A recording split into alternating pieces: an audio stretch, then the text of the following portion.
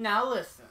Now please raise your hand if you feel like you've been personally victimized by Marvel Studios' Infinity War.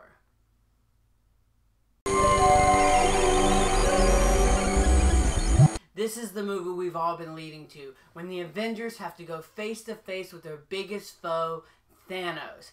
Ladies and gentlemen, the Russo brothers are going to be getting a ton of my therapy bills because they blew me away with this film. I don't know what you guys are going to think of this movie. This movie is absolutely bonkers. It is a lot to process. I feel like I need to watch this movie multiple times. I need to see what on earth they plan to do with Avengers 4. I feel like what the Russo brothers were tasked with to do, they did it extraordinary. I can't believe they were able to get so many people on screen and make it work and make it entertaining and make you understand where each storyline, each character is at. And I really applaud them.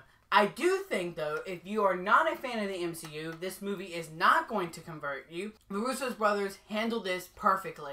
They realized they had a lot of ground to cover, so they just assumed that by this point you have seen a couple of Marvel movies, that you have been with it since the beginning or something, and they didn't really take the time to, in a sense, develop these characters even more. Because, in a sense, we've had 18 films in which this world and these characters have been developed. I can't believe this because a lot of the issues that I have had with the Marvel Cinematic Universe are not to be found in this film. I feel like it's ballsy. I feel like it's bonkers. I feel like it has actual stakes. And Thanos is a real threat to the MCU. I was so worried that he was just going to show up and then he'd just be smash, smash, smash. I'm evil, here to destroy the world. And that might be his end goal, but like there is actual weight to him. He fully believes what he's doing is for the right cause. And he actually has emotional weight. And when you, even though you aren't on his side, you understand what side he stands on, where he's been and where he plans to see himself going. Action sequences were just absolutely stunning to watch. I feel like if you're a big fan of the Russo brothers' previous films like Winter Soldier and Civil War, particularly Civil War, I think you're really gonna like this installment. I thought the whole world on initial release was gonna love The Last Jedi, so I was completely wrong about that. So I don't want to make any predictions on whether or not you're gonna love this or not.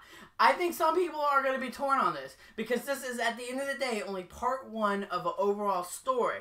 There is a cliffhanger, and I think they execute that cliffhanger brilliantly. I was wrecked while watching it. The last like 20 or 30 minutes I found extraordinarily compelling and brutal to watch, and all sorts of fan theories, all predictions that I had, they did not meet, but I love that. Oh my goodness, this movie really did damn it. I mean, my entire drive home, I'm just like, I'm like shaking, you know, I've had a really rough week, and this did not help at all in any way, shape, or form. I'm blown away by the craftsmanship of this movie. Like, visually, this movie looks amazing. I thought all the performances were really well. No one's outshining another, and you know, when you have so many different directors helming a Marvel film, and you're bringing them all together, it's amazing how much these characters work. You know, like, at one point, this is, you know, it feels like a sequel to Civil War, and at one point it's a straight-up Guardians of the Galaxy movie. But I felt like they mashed all together really well. I cannot believe a blockbuster went there, it did that, it ruined me. I literally stood in shock and horror at like the last act of this entire film. I am trying to dodge spoilers in all regards, so I feel like this is the worst review I've put out on this channel, but I will just say this much. You're gonna go see this movie regardless. I say go in open-minded, bring tissues, prepare to feel both satisfied and unresolved in the same way. I was completely blown away by this movie. I was so shook by this film in all the right ways. As a score goes, I'm gonna give Marvel's Infinity War a 4 out of 5. I was blown away by this movie. I loved it. I would rank it very high in the MCU for me, you guys. I mean, it's not Guardians of the Galaxy. It's not Black Panther. It's not maybe the first Avengers. I don't really know. I'm battling with that.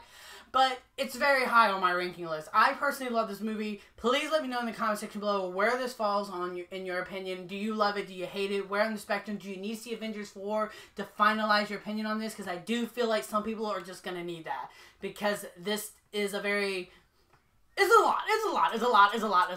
Y'all let me know in the comment section below what y'all thought. And until next time, I'm the Slasher Movie, and you guys have just been slashed.